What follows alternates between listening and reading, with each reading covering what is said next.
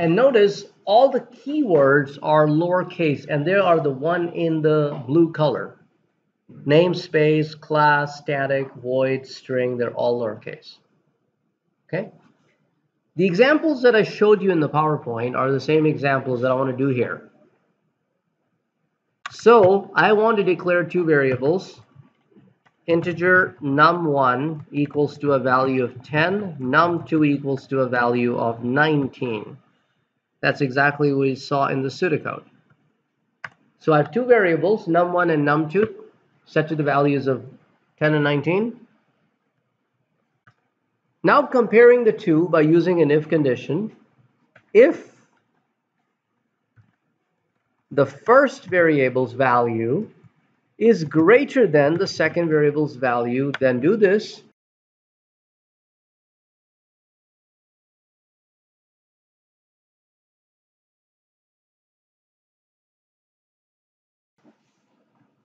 So when you are done with this code, simply run the code. The function key F5 will let you run the code. And you will see that there is no output. Why do we have no output? Because the condition is false. And there is no other output but that one output from line 15. Since that condition is not met, therefore no output was generated. What can I do to make that condition on line 14 true?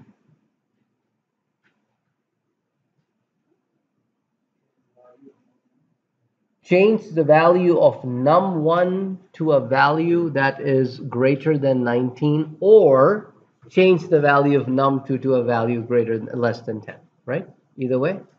Okay.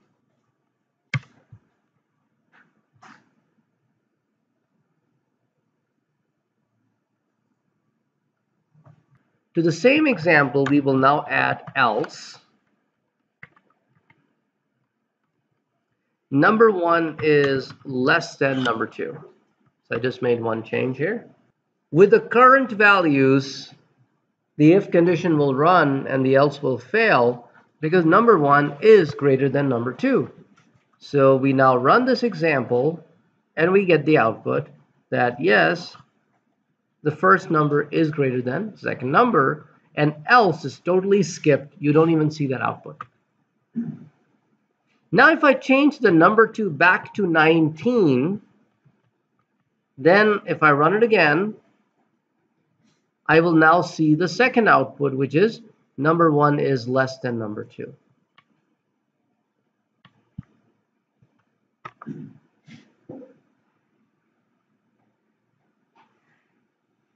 So in this example, I used two variables and I compared their values.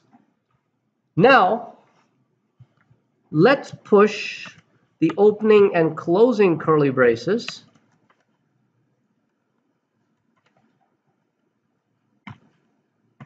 And it automatically adds a pair. So you run it, no difference in output. You still get the same output. Adding curly braces or not adding curly braces doesn't make any difference if there is only one instruction associated with the condition.